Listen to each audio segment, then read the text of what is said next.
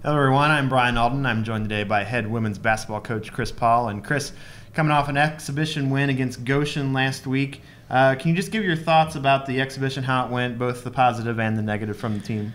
Well, Brian, this is the first time we've had an exhibition in a couple years. You know, we've done scrimmages, closed scrimmages, but I felt like because we have a new group and a lot of new pieces that we needed to get out there and put the uniforms on and you know, play in front of people, the jumbotron, and all the game-like activities. And I was pleased with what we accomplished. You know, I know it's a smaller school, but Goshen has some talent. They have some players back, and we knew they were going to play hard. So I felt like we accomplished what we needed to accomplish. We saw some things that we did well. We see some things that we've got to work on, and that's what we've been working on, or those are the things we've been targeting this week to get ready for Illinois on Friday. What was one thing that really stood out from you on a positive aspect that the team did in the game? Well, a couple things. We had a lot of production from a lot of different people. I know people will see that, you know, Haley Seibert had 32 points.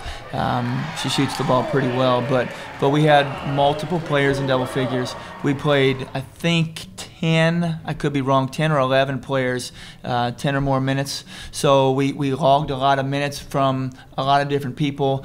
You know, Brett Green, who spent most of the year last year on the bench, worked really hard in the off-season, came out and showed some things that she's capable of doing. Kiana Gary did some nice things on the post. I thought our two seniors, even though the numbers, you know, people get caught up in numbers, I thought they played their role. You know, Hillary Moore set some really good screens and played some solid defense. Murrah Hagerman, you know, talks people through and lets everybody know where they need to be. So overall, you know, Courtney Ogle, I don't want to forget Courtney, because Courtney came off the bench and, you know, hit 3 threes and did a nice job. So, you know, overall, I feel like we got a contribution from a lot of different people. All right, and this weekend, the regular season actually opens up at Illinois, a Big Ten opponent. They just came off a big scrimmage win as well. Can you talk about what you've seen from the Illini and kind of what you expect from the game this weekend? Well, to be honest with you, I don't really know what to expect because they've changed almost their entire starting lineup. They have 2 transfers, one from Missouri, one from Ball State.